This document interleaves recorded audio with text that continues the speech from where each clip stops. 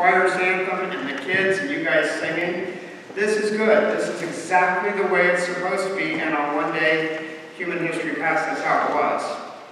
I want to pray to our Savior, and then I'm going to open up and let him speak for himself through John 13. Let me pray first. Jesus, it's not hard to praise you when it's Palm Sunday. We know historically this was a really powerful day. We know that the streets were lined with people who were adoring you. We know that the kids were there, like they do at parades, just excited and yelling Hosanna and waving palm branches. We thank you that on this day in human history, your name received the praise that you deserve. But Lord, we don't want to make the mistake that humans did 2,000 years ago, where within a week that roaring crowd becomes a crowd that says crucify. We don't want to be part of that. The truth is we are. I thank you for who you are, and that though you know we will reject you, you still volunteer to be our Redeemer and our Savior. And you serve us and you wash our feet, both figuratively and literally. And you call us into a relationship with you. Will you help us to see in your words, not in mine, what redemption is really about this morning? I pray in your name, Jesus. Amen. Confession. I had 4 hamburgers this week. I mean, my quest has become like almost a dietary obsession, and I started to make a list of places where I've been during Lent. Some people give things up for Lent, apparently not me. I think I gave up fish, you know? I have been to Caves twice. I've been to Sliders Tavern, I've been to the 571 Draft House, I've been to Longhorn Steakhouse, I've been to O'Charlie's. I've been to BJ's at Austin Landing, I've been to Wendy's, and I've been to McDonald's, if those last 2 actually count as hamburgers. And my latest addition to my hamburger obsession, because I'm trying to find the best hamburger in the area, my latest addition was Harrison's yesterday afternoon about 4:30 while people in prom wear were crawling all over Tip City. How many of you have been to Harrison's over in Tip? Oh, good. So I'm speaking a language you understand. Pretty good experience. You know, I'm looking at the decor, the French fries, and the burger. Decor. I like old authentic. I don't like fake authentic. I mean fake old. I don't like it when they put little 18th of an inch brick up on the wall and call it. No. Harrison's is a 100-something-year-old building. And the exposed brick is the original brick from the building. It is beautiful decor. And on the walls are these huge photographs of the way it was back in the horse and buggy era. An era I think I was supposed to be born into and live in. I really like that era. The fries were hot. They weren't the best fries I've ever had. But they were hot. That's a good thing. And they weren't soggy. And the burger. Well, when I looked at it, I could tell it was going to be better instead of worse because it wasn't perfectly round, made by a machine. It was a hand-patty burger, and it was thick enough, and it was cooked to order. And then the vegetables they put on it, the onions sliced oh so thin, and the tomato was like real, not like a hothouse tomato. And the pickles were good, and it was a good experience. So on my scale of 1 to 30, it gets a 17 out of 30. The real question is, will I go back? And the answer is yes, sometime, but there are so many good burgers around to have. I don't know if it's going to be something I go back to anytime soon. I've figured this out about my scale. It's easy to make one separation from the Wendy's and McDonald's to the K's and the Longhorns and the Harrison's. That's a pretty easy division to make. From the perfectly round to the hand patty, that's a pretty easy division to make. From fast food to a real restaurant. But once you're in the real restaurant, here's what I'm discovering. Making a really good burger that begs me to come back before I'm done getting everybody else evaluated, I think it's a little harder than I ever imagined.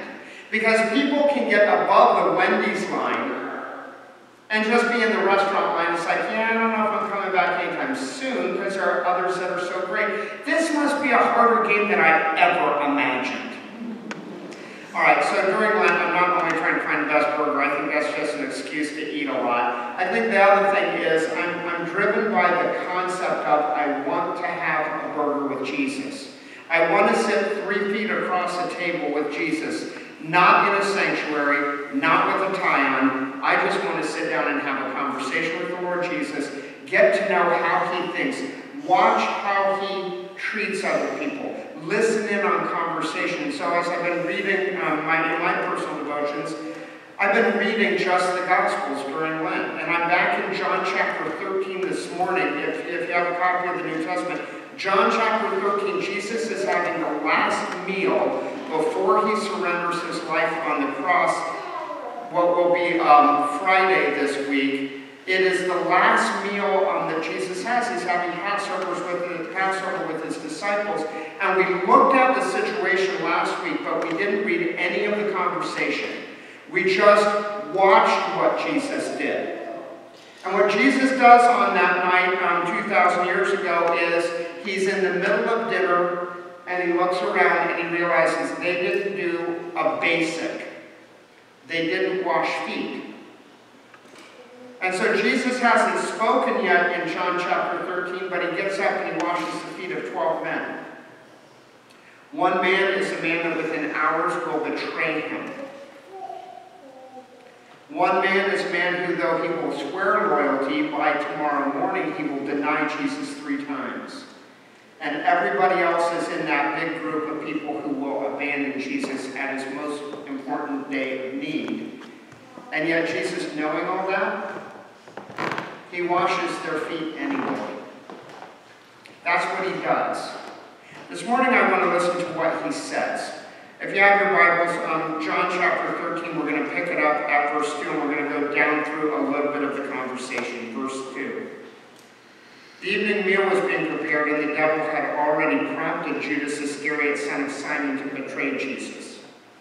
Jesus knew that the Father had put all things under his power, and that he had come from God and was returning to God. So he got up from the meal, took off his outer clothing, wrapped a towel around his waist. After that, he poured water into a basin and began to wash his disciples' feet, drying them with the towel that was wrapped around him. He came to Simon Peter, who said to him, Lord, are you going to wash my feet? Jesus replied, you do not realize what I am doing, but later you will understand. No, said Peter, you shall never wash my feet. Jesus answered, unless I wash you, you have no part with me. Then, Lord, Simon Peter replied, not just my feet, but my hands and my head as well. Jesus answered, a person who has had a bath needs only to wash his feet, his whole body is clean. And you are clean, though not every one of you. For he knew who was going to betray him, and that's why he said not everyone was clean. When he had finished washing their feet, he put on his clothes and returned to his place. Do you understand what I have done for you? He asked them. You call me teacher and Lord, and rightly so, for that's what I am.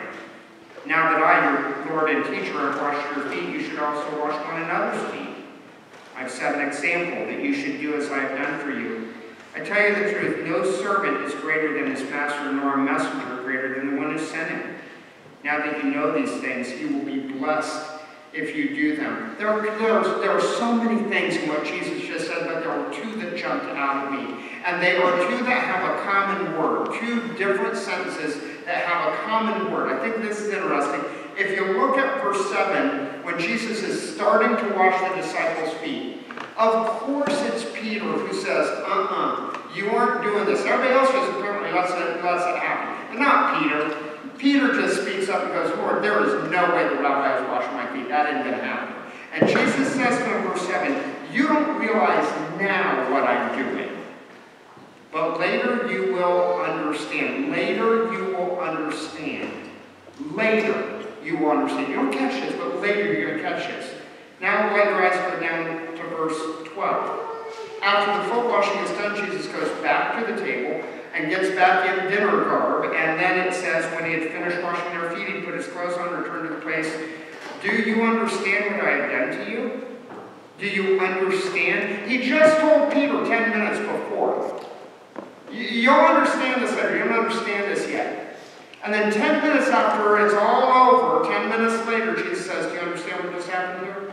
Isn't that interesting that Jesus says that same word twice? Can I ask you a question? Do you guys understand what Jesus did when he washed the disciples' feet? He washed the disciples' feet, okay?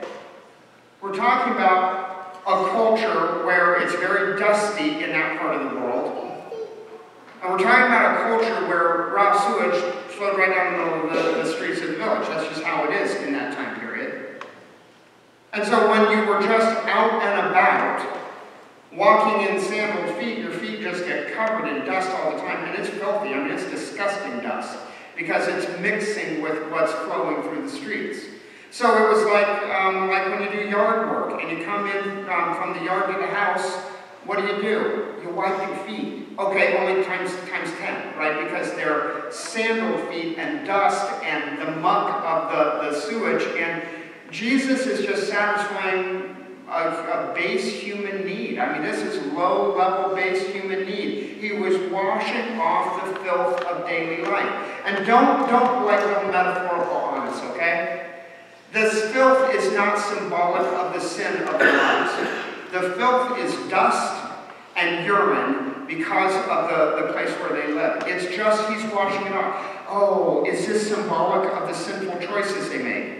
No, it's symbolic of the fact that they live in the first century in a part of the world where it's very dusty and they have sewage running down the middle of the road.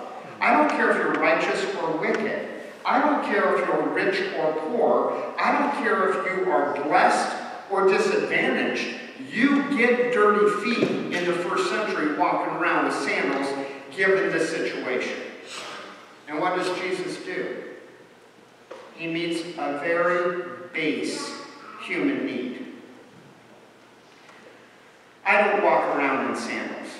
I like shoes because I trip on stuff and I don't like stubbing my toe, right? So I tend to wear shoes even when I'm at my house. I like almost wear them to bed because there's the bed thing that I trip on, right? So that's not going to be, washing feet isn't going to be a basic human need for me. What are the basic human needs that everybody, rich or poor, righteous or wicked, has to deal with on a daily basis? Think about it. A few weeks ago, and we do this multiple times a year, we have the paper drive at the church. And we're not doing it like we did back in the 70s when it's newspapers, right? No, we're talking about toilet paper. And I don't want to be crude or crass, but I don't care if you're rich or poor.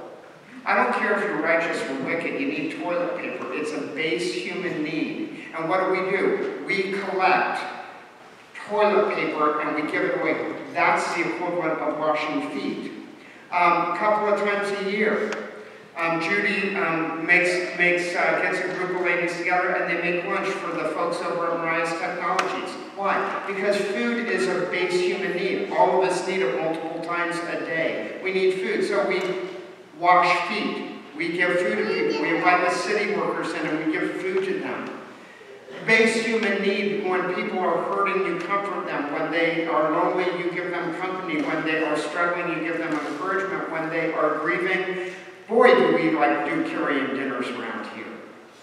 We're washing feet for people. Not literally, we're doing it figuratively. We're meeting base human needs. But here's what is required for Jesus to pull this off this night. They're in the middle of a meal.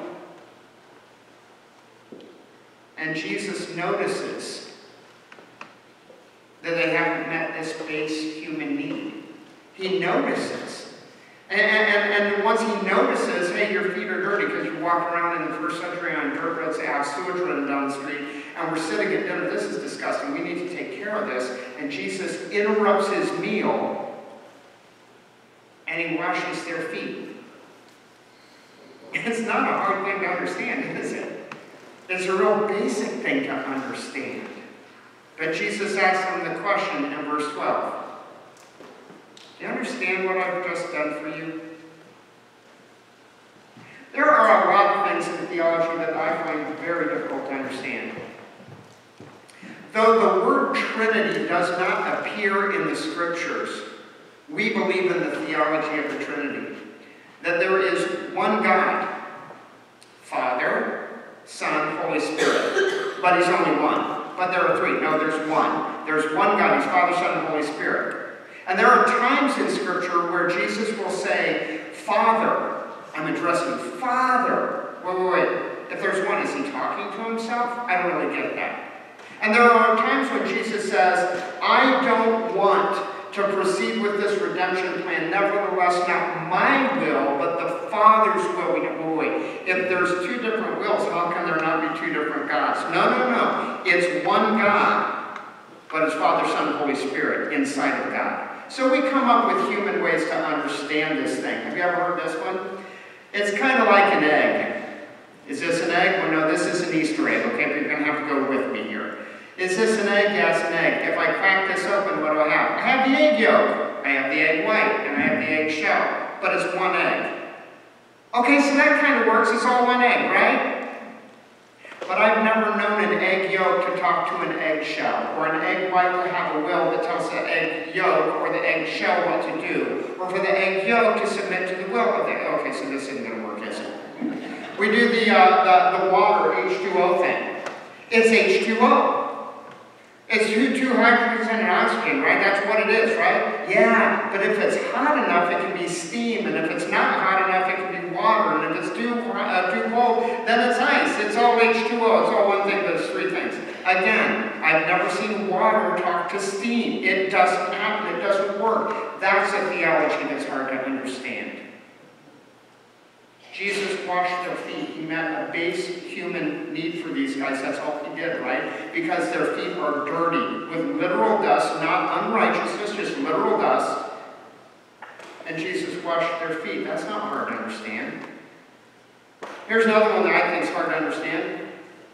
Did you decide to come to church today as an act of your free will, or was it predestination that God predestined that on this day in time, you would get up, get showered, get dressed, and come to church? It's not your will that's operating, it's your predestined behavior. Oh my. A couple of you are responding because you know what I'm talking about. This is a huge argument in theology. I don't know. I think I got up on my own today, but I'm not sure. How about this one? Did you hear this story about the little kid in Minnesota this week that fell in the mall? And the earlier reports of the story, I haven't heard an update, is that somebody actually picked him up and threw him over. Total stranger, doesn't know the family, it's not malicious, just mean-spirited, threw a kid. 3 stories down. I heard yesterday he was in critical condition. Why? Why do bad things happen to good people is a tough theology, and if you get the answer to that one, go ahead and write a book. I'll buy it. I'll be your first copy if you can really answer why do bad things happen to good people. It's a hard one. How about this one?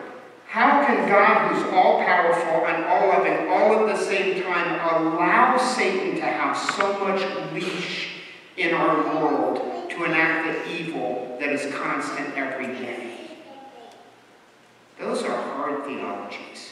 Do you understand those? But this one isn't a hard theology. Do you understand what I just did? Jesus asked, do you understand this? Peter, 10 minutes ago, you didn't understand, and now you understand. Do you understand this? It's not hard to understand. I mean, if you look at verses 13 through 16, do you understand this? Jesus says, you call me teacher, and that's what I am, and I just washed your feet. Do you understand that? Well, he's the teacher, and he just washed his students' feet. Kind of understand that one. Do you understand this one? Now that I've washed your feet, you should wash everybody else's feet. Do you understand what that means? It means go get a bucket of water and a rag and start washing people's feet. But notice, none of the disciples ran to get the basin of water right then because they all knew their feet were clean. They put it in their day book. Next time this situation happens, I got to do this. I get it. That's not hard to understand. It's not hard to understand when Jesus says, verse 15, I've set an example for you. You should do like I just did. Check. Got it. And it's not hard to understand how Jesus almost ends his little conversation. He says, no servant is greater than his master. No doubt. The employer is over the employee. That's how it works in the world. That's not hard to understand. This theology is not hard to understand. But it's hard to do. Because here's what it's going to require. It might require that you interrupt what you're doing right now, right in the middle of dinner, and stop eating and get up and put on a towel and go serve somebody. It might mean that you have to do something in servitude that is totally beneath your job description. Last week I was having a hamburger with a couple of friends after work. And Linda and I are sitting on this side, and Candy and Randy are sitting on this side, and we're talking about work. And Candy is, she's the high school secretary at Dane Christian. She's Linda's direct boss. And Candy has a bad habit of picking up every fumbled ball in the corporation and fixing things. And she was a little frustrated about that. And I said, Candy, I'm going to tell you the truth. You're not going to like this advice, but I'm going to give you some advice. Sometimes you need to let the fumbled ball be fumbled. Because then somebody else will see that it's a fumbled ball, and they'll go, gosh, what just happened there? Who's not doing their job? I need to do that because it's my job or it's in my department. I got two people out there that are nodding with me, and one of them is like CFO level, right? This is good leadership advice, isn't it? Sometimes you have to let the fumbled ball lie. But that's not what Jesus did. In this situation, Jesus isn't the servant, he's the teacher. And he became the servant and did the servant's job because it was a fumbled ball and Jesus could meet the need.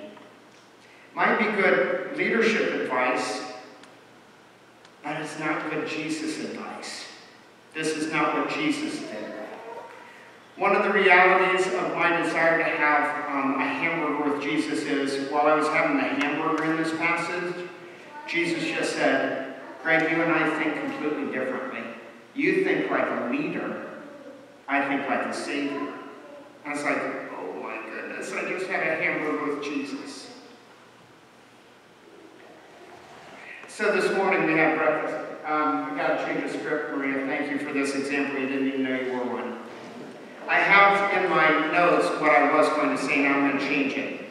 So we're downstairs having breakfast, and I'm doing what I do best, eating and talking.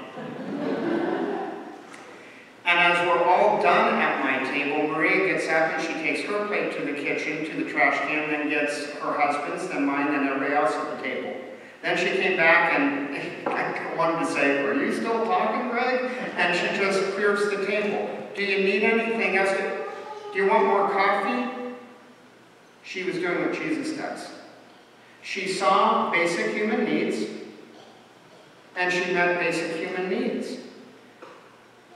Jesus says to his disciples, do you understand this? Do you understand what just happened?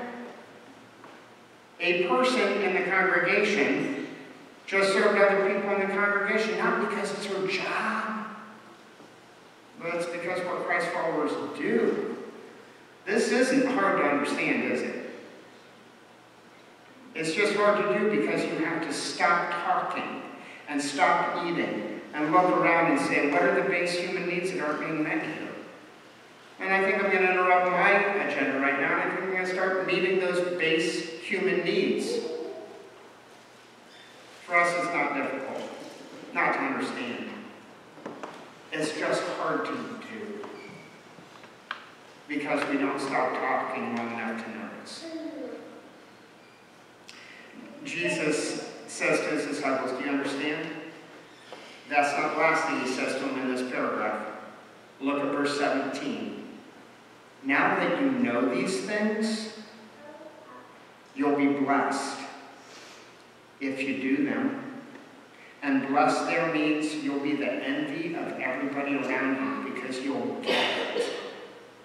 That's what the blessing is. You'll get it because you do it. May God add his blessing to the reading and explanation of his word.